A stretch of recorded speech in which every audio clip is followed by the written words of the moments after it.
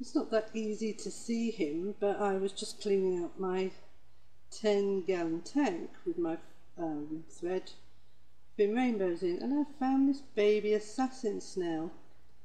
My assassin snail's not been in that tank for months and months. He's been in this tank, and because I don't want an assassin snail in there, because I have my mystery snails in there. This one's quite small, but I throw all my snails in here to be eaten by my assassin snail. I thought I might have hurt him, put him in here, but he's wandering about now. But I just thought it was quite fascinating. Now I have two. It's time the baby. I'm going to have to keep my eyes out for the others. I know that ones this size probably are too small to eat my huge big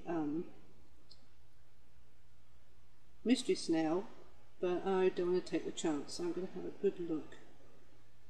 So he's wandering about now. Hopefully he'll be fine in here. The other one's in here somewhere.